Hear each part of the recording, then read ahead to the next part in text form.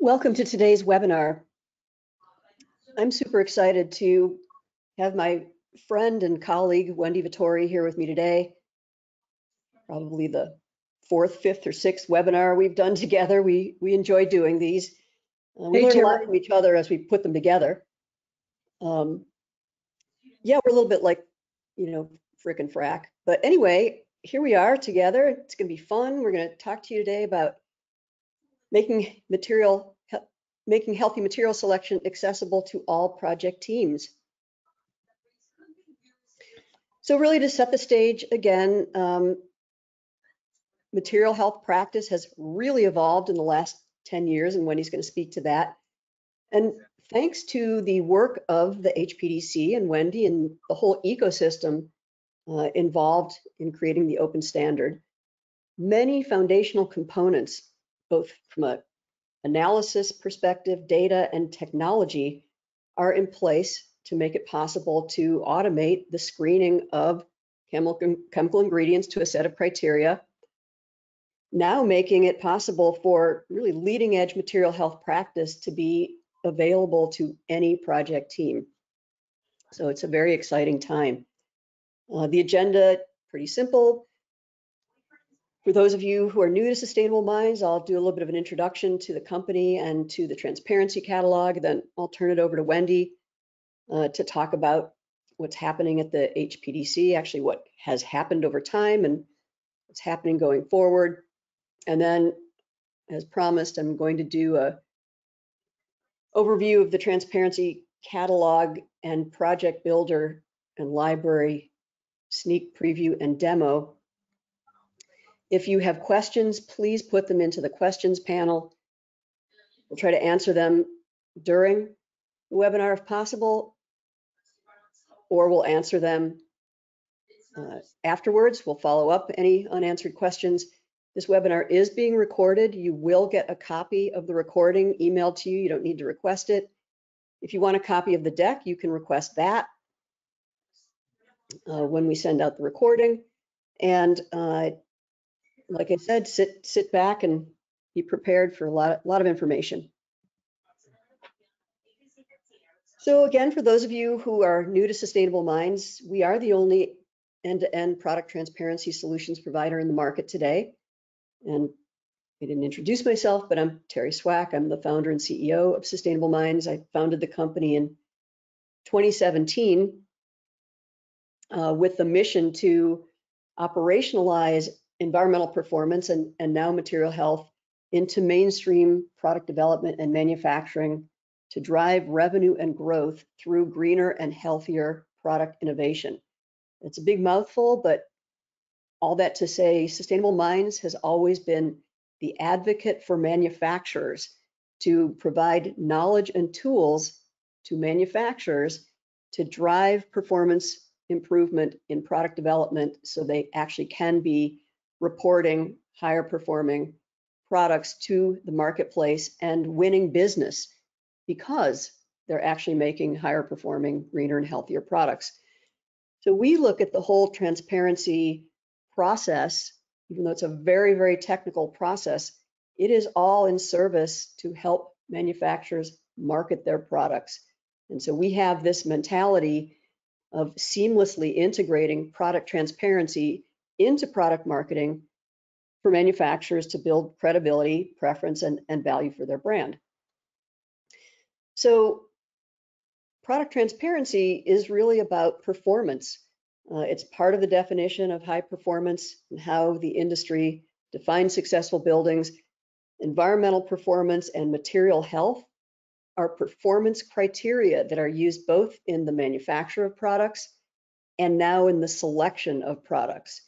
But it's important to keep in mind that the primary intent for doing LCAs and material assessments is for the manufacturer to gain insights into the environmental and human health aspects over the life cycle of its products to drive that information back into product development, again, to be able to voluntarily report those results to the marketplace. But now transparency has become really pretty mainstream, and in many instances It has become the specification and project requirement. And there are many, many manufacturers now who have invested in transparency. And there was a time when just having disclosures was enough to check a box to get into a project. Today, there are so many manufacturers who are reporting people are really looking for actually higher performing products. Performance matters. And so it's very important that manufacturers and their reps who speak to the marketplace can speak to these performance criteria with as much knowledge as they speak to the other performance criteria that they sell to all day long: functional performance, cost, aesthetic, safety, because integrating performance, transparency performance criteria into the whole presentation of the product is what makes people believe that the brand actually knows what they're doing. And that's what builds trust, and that trust leads to results. So this is a screenshot. Here's the transparency catalog. We are entirely focused on high performance building and construction materials that meet carbon impact and material health goals. We launched the catalog in 2016 with only 350 manufacturers anywhere in the world investing in creating EPDs, or material ingredient disclosures, for the products distributed in North America.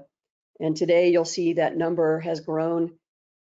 We have over 2,200 manufacturers and industry organizations in the catalog, and their products with transparency, again, EPDs or material ingredient disclosures.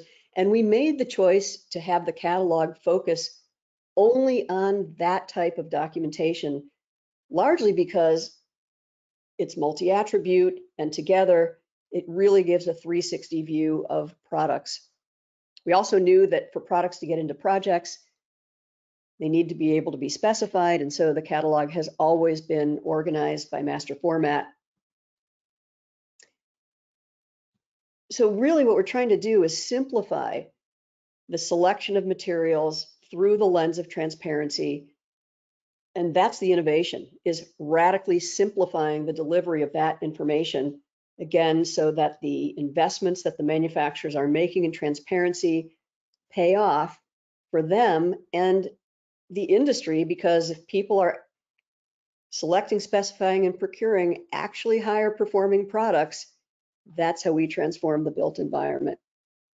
So again, just to restate, the catalog includes every EPD from all program operators in North America, product specific, industry average, and optimized, and they're all identified as such. And we have APIs, these programs, HPD declare, cradle to cradle, and we manually add others that manufacturers request that are eligible to contribute to the green building rating systems. And so it's a very comprehensive view of the data. As I mentioned today, actually I got the number wrong, of over 2,100 manufacturers across 28 master format divisions and over 1,270 sections. And we only add a master format section when there's content there. So that's representing tens of thousands of products. And I like to say there probably isn't a building or construction project going on today where people would not be able to find products from manufacturers who have invested in transparency. So part of that simplification and ability to select actually higher performing products is not just taking data from the partner APIs to indicate, yes, there is a document there, there is a disclosure there, there is a specification there. We take the data that comes to us through the API and parse it so that the results of what the disclosure is reporting is made understandable, more accessible. You don't really have to go into the disclosure. And so we're always looking for how do we actually leverage that information to make tools that make it even more reliable and faster for building professionals to apply the selection criteria that are important to them to be able to get those products into projects. And we've been working with Wendy and the HPDC since 2015, 2016. We really have a very like-minded mindset. We're both committed to simplifying product transparency and together making HPD data more understandable and meaningful.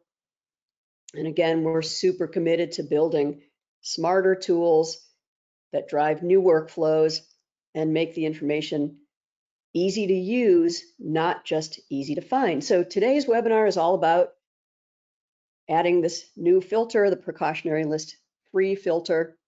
And we owe thanks to Tori and Mary at Perkins&Will, who, when they started working with the HPDC to have the precautionary list built into the HPD version 2.3 additional list, they came to us and said, hey, would you be able to build a filter that would allow us to just find those HPDs that don't contain any of the ingredients on our list? And we said, yeah, absolutely. If it's in the API, we can do that. And so a few months ago, we did build that filter in, but I want to show you what we're actually talking about. So in every HPD is getting screened against the green screen lists, and now these additional lists that Wendy's going to talk about. And it gets called out when a chemical shows up on any of these additional lists, and it calls out which list, which agency, and which list it's coming from. And so that information is in the API. And so we pull that information out in the way we analyze the data so that we can bring it to you. But today, the folks at Perkins&Will manually have to go through HPDs to see if any of the ingredients in the HPD are on the list. And they had to do that before there was this additional list screen even. So they've been doing this by hand. We've added this filter. So literally in one click, we're simplifying, finding, and selecting healthier materials. We actually took it a little bit further. What you're seeing in the filter are HPDs that not only don't contain chemicals on the Perkins&Will precautionary list, but also screen at 100 parts per million, are characterized, screened, and identified, which actually, Wendy's going to talk about, are the attributes of the new pre-check list. And you'll see that information, 100 parts per million, characterized, screen, highest chemical concern. We've always displayed that information in the interface, again, because we get that through the API. And we're going to finish today with really the end conclusion, is not just finding information and having to use it on a one-off kind of basis, but now with Transparency Catalog, Project Builder, Library, bringing together this highly curated data set with what you'll see is a very sophisticated workflow tool. People will now be able to instantly select materials, again, according to your selection criteria, and save them in projects and libraries for use, reuse, and knowledge capture. So with that, I'm going to turn it over to Wendy. Thank you so much, Terry, and thank you all for being here today. It's a real pleasure and honor to be able to have this webinar. You know, as Terry mentioned, as we've been progressing these programs, we've had one, I don't know if it's quite every year, Terry, but Pretty much, quite a number of them. And it's just great to see the progress that is happening. And as Terry mentioned, a huge part of this is that we have this open innovation collaborative ecosystem that's involving manufacturers, project teams, wherever they may be, in an architecture design firm, in an owner firm, in a management firm, in a construction firm, throughout the entire realm of that. And then we have obviously all of the individual people who are, working on this. And those now number in the thousands. And so it's wonderful to see all of you here today and be able to share some of the latest advances that we have. If we can go to the next slide. Terry alluded to the fact that in the transparency catalog, there are tens of thousands of products. There are over 40,000 building products that have a health product declaration associated with them. Each health product declaration can be for multiple products. And if we go to the next slide, you'll see that at this point, we have over 11,500 HPDs that have been published by over 800 manufacturers. And in fact, we're seeing a rate of publication of over 250 new HPDs each month. And this is just a rate that is actually growing. So we're seeing an increased number, and we're seeing the rate of growth is accelerating.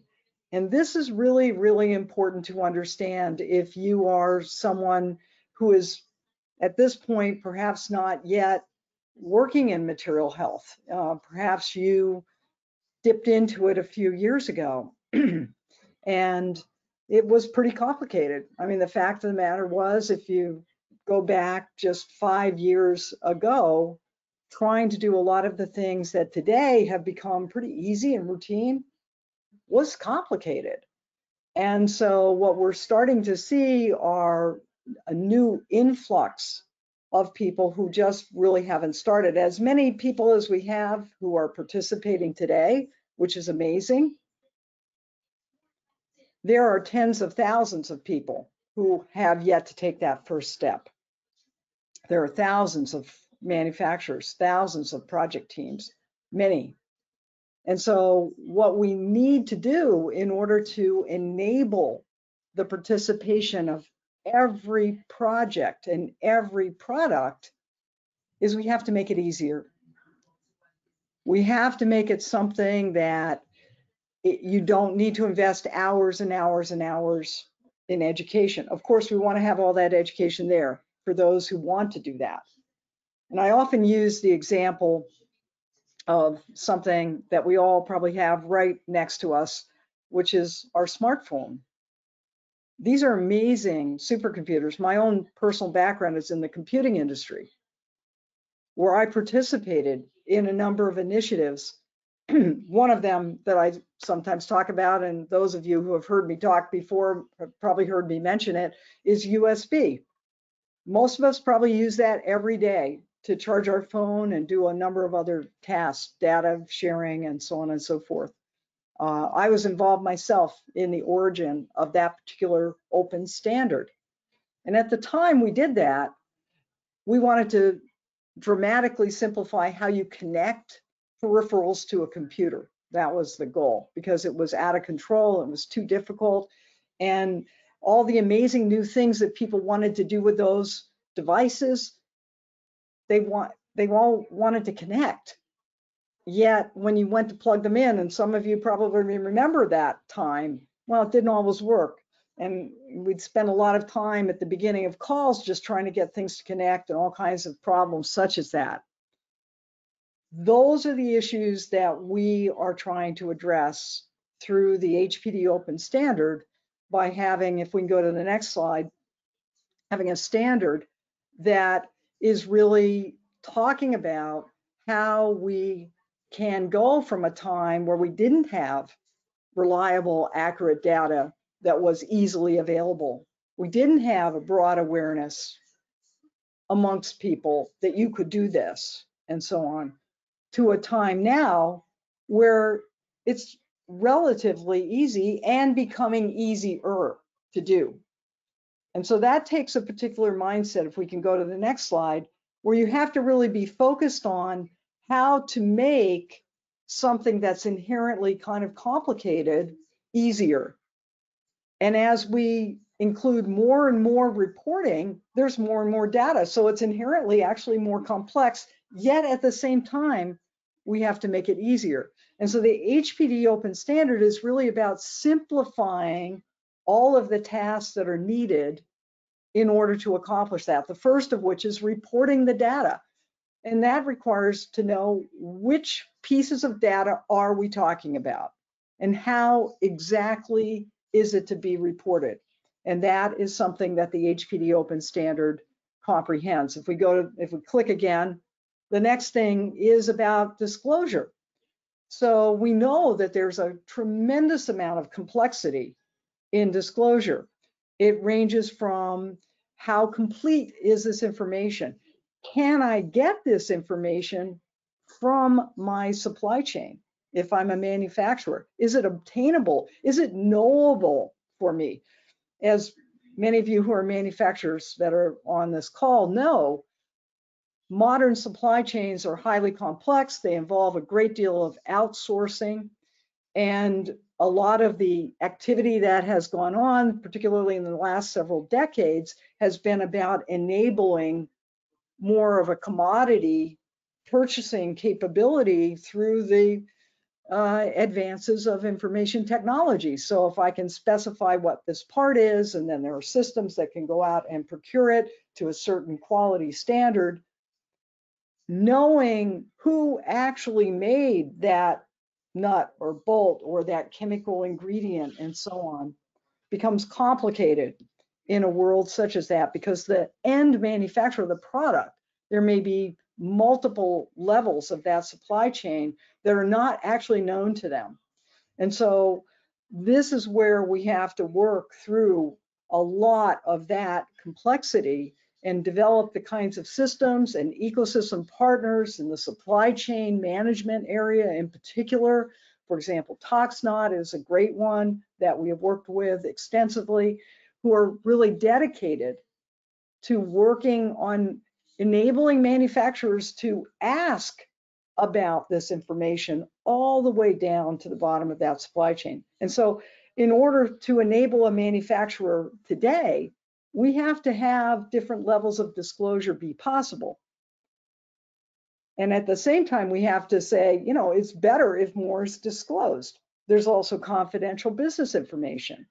So if there's an agreement in place that a proprietary formula cannot be shared, what do we do about that? How do we work around that complexity? Well, early on, we developed a system so that such an ingredient could actually be screened for the human and environmental health impacts, and then not actually the identity of it not disclosed. It's better if it's disclosed.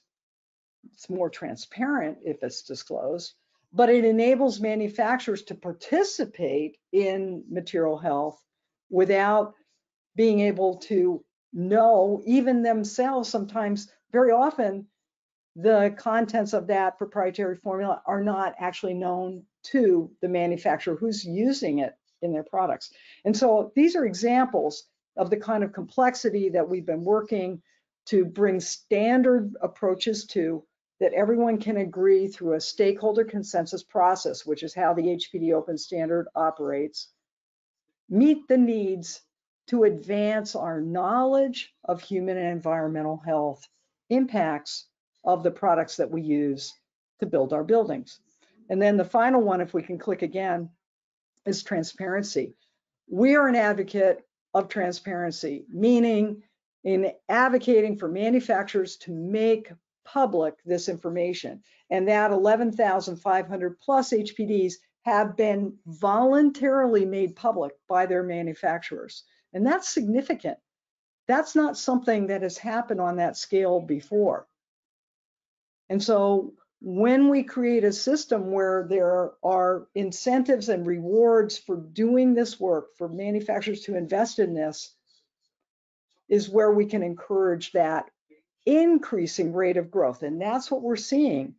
And so if we go to the next slide, I'll just talk a little bit about what are the components of this standard, how do we do that? The standard includes the step-by-step reporting instructions, the actual standardized format, which you see illustrated here.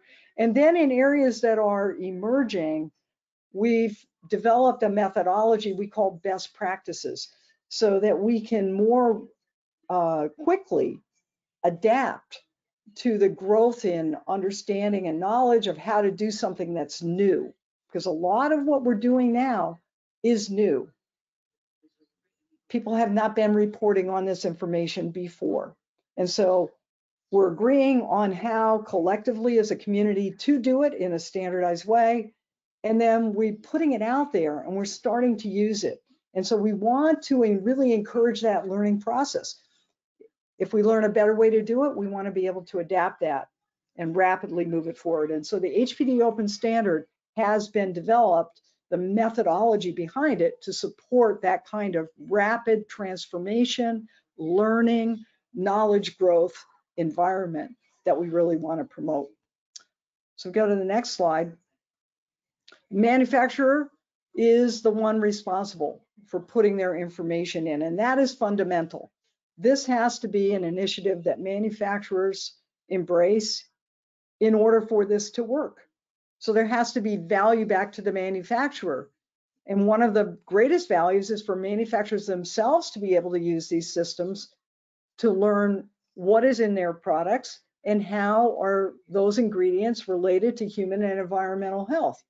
The systems that we have put in place, both our tools at HPDC, which are our HPD Builder and our HPD Public Repository, and then very importantly, the tools and systems of our ecosystem partners, such as Sustainable Minds, is how this learning and knowledge can happen. And so we're really contributing something that if you think about how would I find this out otherwise, I'm going to go and do Google searches on every chemical and try and discover that. Really, really difficult. Too difficult. Very few would do that. Some were doing it, but too difficult for the vast majority. Again, we want a system that every manufacturer, every product can easily participate in. And then the end result, when we have the reports, every project team can use them and make decisions based on them. So if we go to the next slide. And so what ends up happening is a complex product like a chair, we can produce a standardized report, which we call an HPD, and you see it illustrated here, that in a standardized format with a well-proven methodology will report to the extent that the manufacturer is able to report, disclose, and make transparent that information. It will be there and it'll be accurate, reliable, and consistent. And that is really important because if you do not have a consistent method, it's really not valid to compare one product to another. In the HPD methodology, all the reporting is consistent across products and product categories. So I can actually compare the material health information about a chair with the material health information about a paint, the material health information about a ceiling tile. And if I am designing a room that contains those products and any other products, I can think as a project team, how do I optimize my project for human and environmental health? And the data in the HPDs will enable you to do that. And as Terry's going to illustrate, tools such as what have been developed by Sustainable Minds can then bring this information together across those products and then integrate it with other sustainability criteria that are really important to consider as well. So that's basically how the system works. If we go to the next slide. These are the first steps, so that optimization of the product is really the project. Those are the end results. So reporting on the information, disclosing the information, and then how do we take those next steps to optimization? If we go to the next slide. So I want to just give a quick update on the most recent capabilities that we are building into the HPD. It has versions that new updates come out approximately every year. And the most recent one was version 2.3, which came out in July a year ago. And it included some really important new reporting and screening type of features, such as, for example, the Lead v4.1 pre-checks. If you are a project team member and you're trying to determine whether a product meets the LEED criteria. Part of the system that's been developed for HPDs automatically pre-checks for that. And then we're able to actually export that result to groups such as Sustainable Minds, who can then just report on those. And we also have things called special conditions. These handle materials that are not easily reportable at the chemical ingredient level. For example, wood or stone, those types of products. A new one you can see down below, polymers. This is an area that's really, really complicated from a technical standpoint.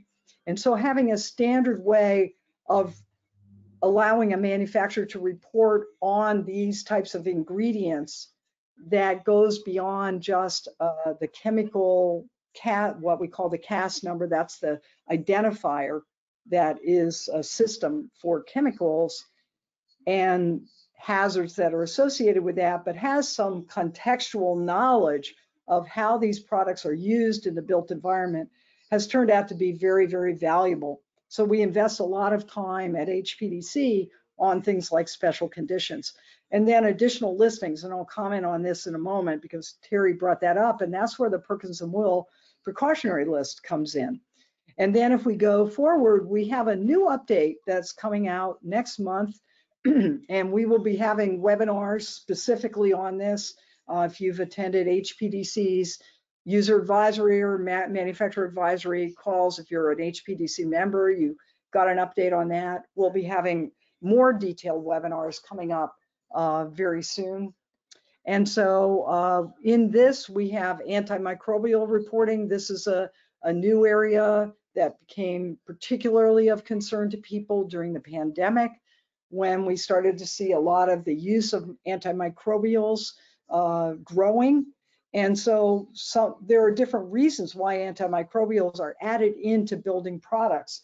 And so this reporting method helps manufacturers standardize their understanding of why that ingredient would be added and how it is reported out to a project team so they can understand it. We also have a growing interest in the intersection of social equity and material health. Social equity is really about how do these material health characteristics impact different groups. For example, a fence line community that may be adjacent to a manufacturing plant. There's actual information about that we can help both manufacturers and project teams understand.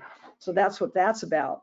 Product types is about making sort of the vernacular that architecture and design firms often use to describe products, but is not exactly aligned with the CSI classification, which we also use. That is the foundational organizational tool in HPDs, just as it is in the transparency catalog.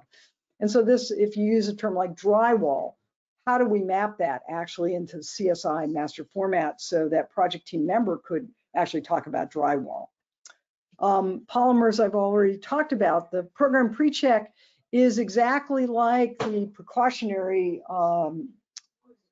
list that Terry has talked about, and is generalized to more different kinds of programs that are going to be out there. And then Chem Forward, some of you may have heard about Chem Forward. This is a new type of assessment methodology that is focused on understanding alternatives, safer alternatives. And so we are working with them to bring forward those types of results in HPDs. And it's important to know that if you're a manufacturer and you want to take advantage of the 2.3 or 2.3 update features, it's very easy to go in. If you published an HPD under version 2.2, for example, very easy to go in the builder and update to the newest specification. We'd really encourage you to look at doing that. So if we go to the next slide. Just a little bit on additional listings more. This is something that we had a lot of requests for this information to be in HPDs, exactly so that the sorts of work that Terry and her team have done at Sustainable Minds would become easy to do, because we did have the chemical ingredients available, but to actually provide that pre-screening of the criteria of the precautionary list is something that makes it much more complicated. So we now, in our API from our HPD public repository, are able to export those results, and it makes it much easier for tools like the Transparency Catalog to take that information and present it in this very holistic way that Terry is going to share with you in a moment. If we can go to the next slide. And this is just an example, I think Cherry showed it earlier, of how, and these are the initial lists that are included, the LBC Red List, the C2C restricted substances list, the safer chemical ingredients list. Now that's a positive list in the sense that it's identifying safer ingredients. The 6 classes, lots of growing interest in 6 classes. If you're involved with European products, REACH exemption list is important, and then the Perkins&Will Precautionary List. We go to the next slide. So all of this, because we have those standards, we have this plug and play compatibility. If a manufacturer reports their data using an HPD, that is very easily shared across this broad ecosystem of programs. And if we go to the next slide, this is what it comprehends today. Quite a number of programs where we work together with the rating systems, certifications, manufacturers, supply chain type of tools, the product libraries, and project team tools such as the Transparency Catalog. And if we go to the next slide, with that, I'm going to turn it back over to Terry to give you a little more information about how all this is going to come into play in this new set of features that she's launched in the Transparency Catalog. Well, thank you, Wendy. You guys are doing great work over there. And full disclosure, I'm a member of the technical committee, and I'm amazed by all of the work that's happening there behind the scenes in the various committees, and always excited to hear your strategy presentations and really kind of framing what the work is so that people can understand what it is today and where it is continuing to go. So thank you, Wendy, for your leadership and vision. Thank you so much, Terry. All right, so here we are back to the Transparency Catalog, and again, really focused on helping the building construction industry find quickly all the high performance building materials that meet their various carbon impact goals and material health goals. So to give you an idea of how we create the data set, because what we're bringing together now is this data set that we've been building and curating since 2016, and now finally merging it with these advanced collaboration tools. I'll give you a peek at the end, but this is how it all works. So we have a great data team, and we have APIs. Because we are an EPD program operator, we actually monitor all the North American program operator websites for any time a new EPD gets published. And in fact, anytime a new material ingredient disclosure gets published, we will add that manufacturer to the Transparency Catalog and add links to their disclosures. And that is what a free listing is. And I'm going to show you what that looks like in just a moment. Then what we do is we invite manufacturers to activate their listing, which means adding product information, contact information. We've built in kind of sales and social media tools, partner content. But at the core of the listing is this product table. And the product table is a matrix. The horizontal axis is the master format section that the product is in, and the vertical axis starts on the left, is the product name, which links to the manufacturer's product page on their website. and then we correlate the EPDs, or the material ingredient disclosures, that go with each product. And we tell manufacturers, people don't care how many disclosures you have. They only care that if they're specifying one of these products on the left, that they know that the EPD and the material disclosures that are for that product are right there. They don't have to search, they don't have to hunt around. And you can see that we have brought, again, information from the disclosure into the interface, so a user can see very quickly, who's the program operator, what's the scope of the EPD, the validity period. On the material side, what's the technical program, what are the results. Here you're seeing declare label, so what are the results of that declare label? Again, the validity period. We've got tooltips built in, I'll show you quickly when we go to the live site, that explain what all of these program level results mean, so people don't have to be knowledgeable from the get-go about what they're looking at. But what's key here is we don't believe that manufacturers should manage a lot of content that is not on their website. The website should be the single source of truth. And so this listing is really like a microsite of their company's website through the lens of transparency. And so what we do is we build in access to a lot of the tools on their site, and you'll see that in the contact form in just a moment. But because our focus has been on EPDs and material ingredient disclosures from the beginning, because a lot of the manufacturers who have invested in transparency already had the single attribute disclosures, or the documents required for the green building rating systems. And so because we don't want, again, for manufacturers to have to manage so much stuff other places, and also because we get all the data for the EPDs and material ingredient disclosures through APIs, and we manage that. The manufacturer is not managing that. What we're doing is we're identifying any additional product sustainability documents that the manufacturer has, telling the user what they have. So here you can see GAF has GreenGuard Gold.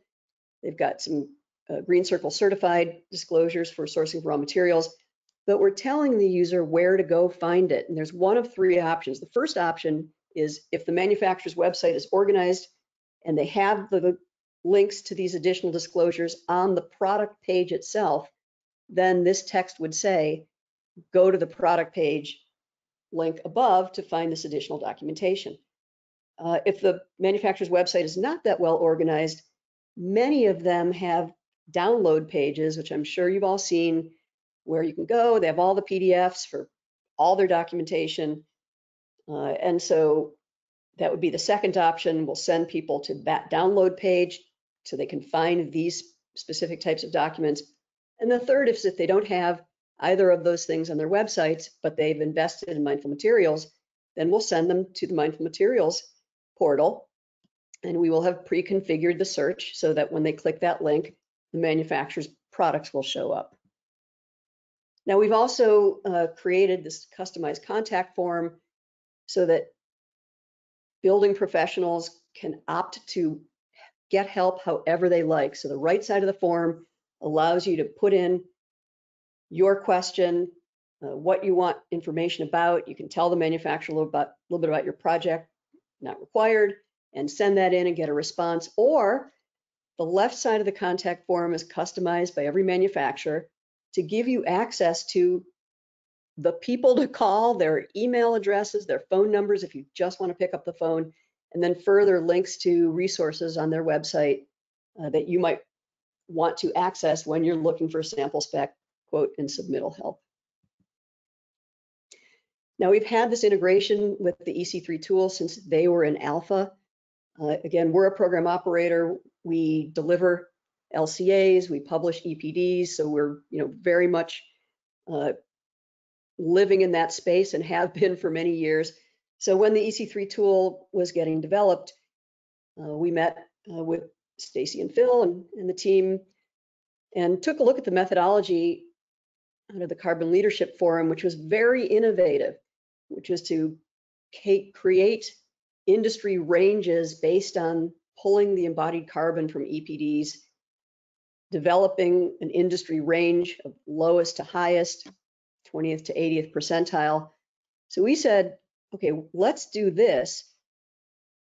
Let's just kind of slice up that bar chart and create these colored quintiles so we could add them to the table in a manufacturer's listing along with the other EPD information and a link directly into the EC3 tool so that in a glance, a user can see if that EPD is reporting that product, what percentile is that of embodied carbon is that product relative to others in that category.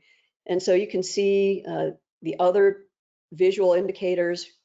In this case, Armstrong has declare labels. You can see a product has a red list free declare label and it's in the 40th percentile or whatever it is. A user can start pretty quickly applying their selection criteria to determine products that are going to fit their requirements. And so because we have all of that embodied carbon data through the EC3 tool, and we use those quintiles, we built this filter to filter by quintiles. So let's say you're really looking for the lowest embodied carbon materials possible in the 20th percentile. Before you even do any other filtering in master format or rating system, anything, and again, because you can use these filters in any order, you could simply select the quintile that thresholds that are acceptable to you, and you're only going to see those results.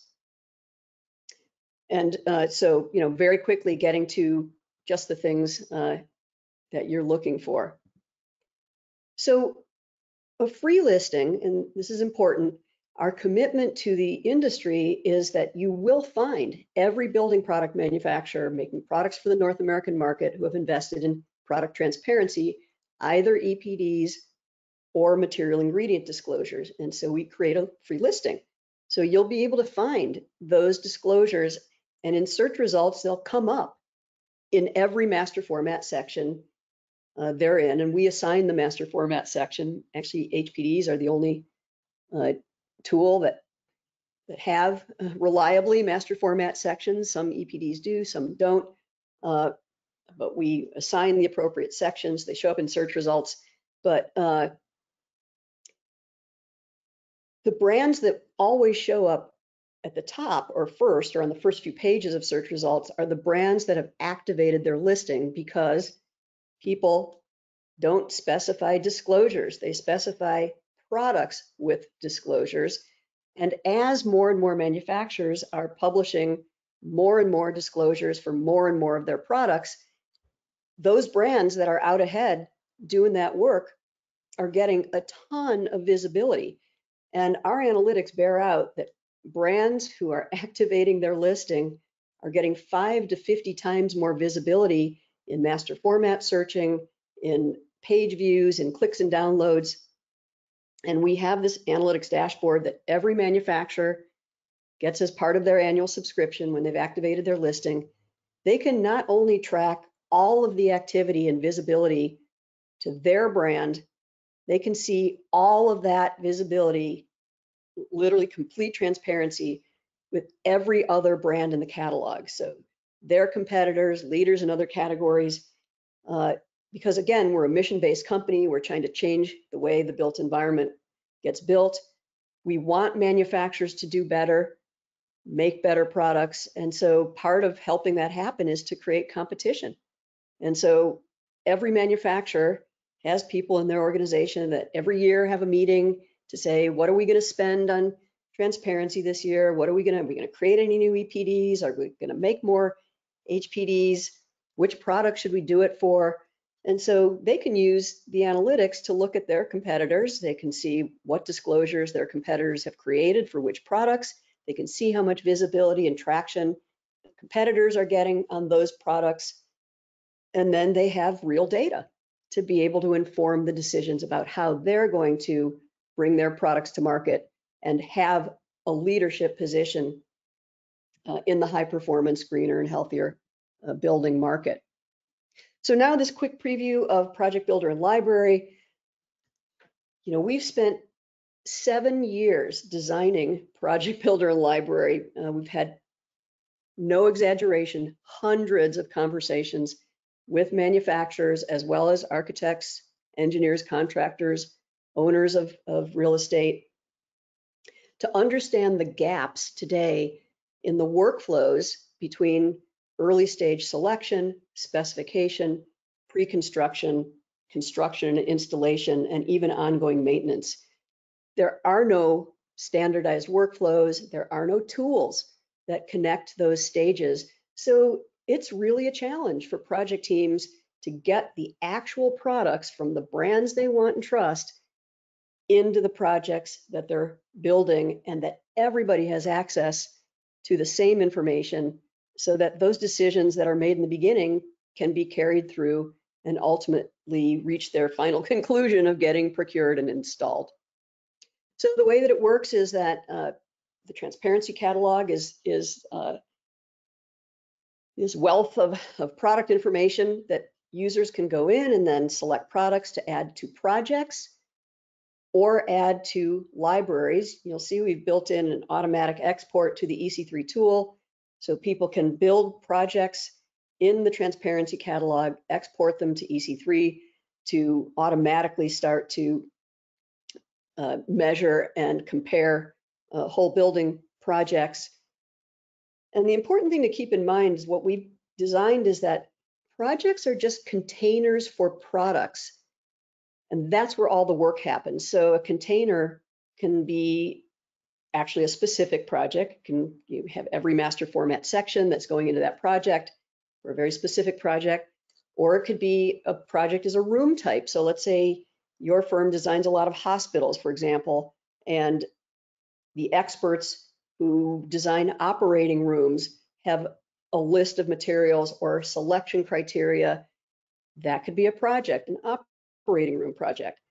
Or a collection of products can be, again, based on any criteria. And you'll see in the example that I showed, you can create a project of Perkins&Will Precautionary List free products in Division 7 or every division. It depends on who's doing the selection, how your organization wants to put their workflows together, because now we're enabling you to do things that you haven't been able to do, but you've really been needing to do.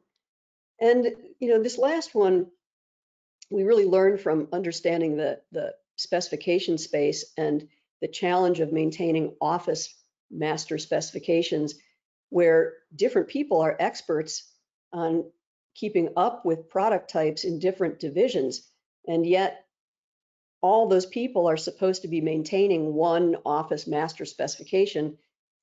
Well, this allows people to assign your mechanical leads, your interior leads, product experts to curate their projects, to keep those up to date, so that when people are working on actual building projects, they can pull those products from projects or from libraries, so that over time, what we imagine will happen is that people won't as frequently go to the full catalog to select materials.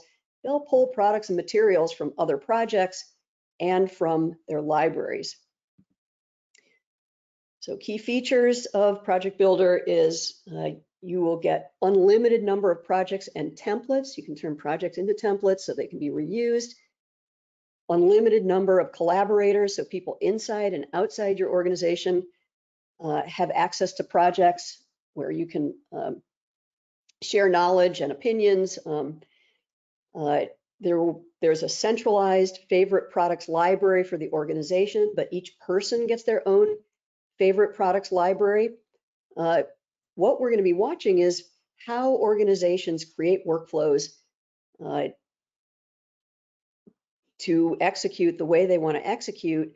And we're going to be creating playbooks and sharing those playbooks with the marketplace, so that not every firm has to go in and think about how are we going to do this. We want to get people up and running so that everybody can act differently. I talked about the EC3 export, and integrated into all of this selection and saving of projects is direct access to the manufacturers through that contact form. and we're going to be building in some other ways so that you can contact the manufacturer in the context of when you're evaluating their products, and that's exactly when they want to hear from you. So it's in private beta right now. If you sign up for a free Transparency Catalog account, you'll get notified when it goes live.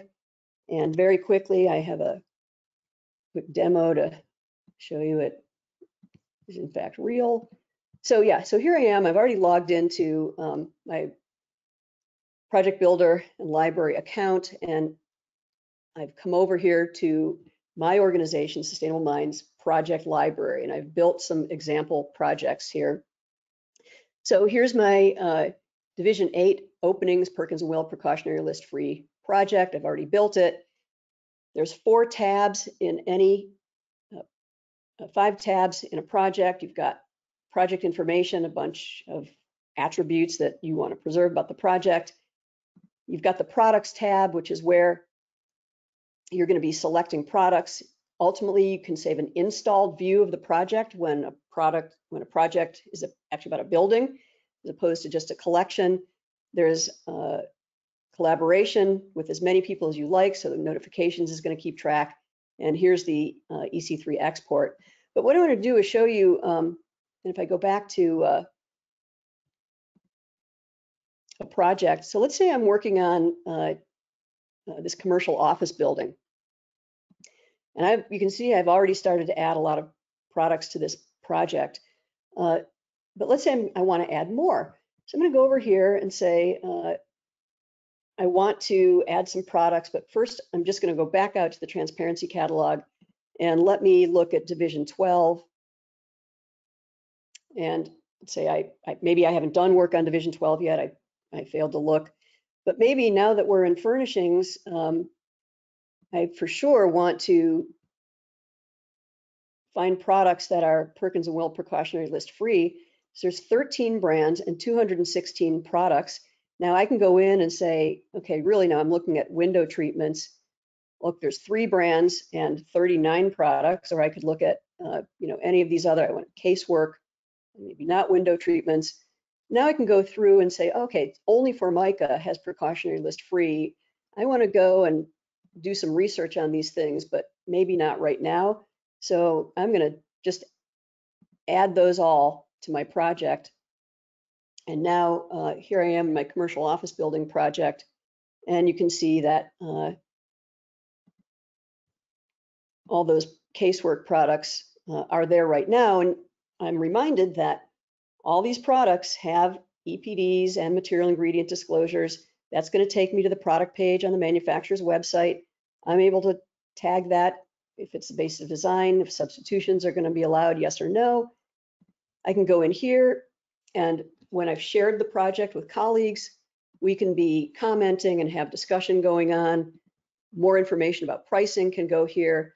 And further, any more documentation, so any of those single attribute disclosures or BIM models or sustainability reports, anything else that people want to add can be uploaded, added here.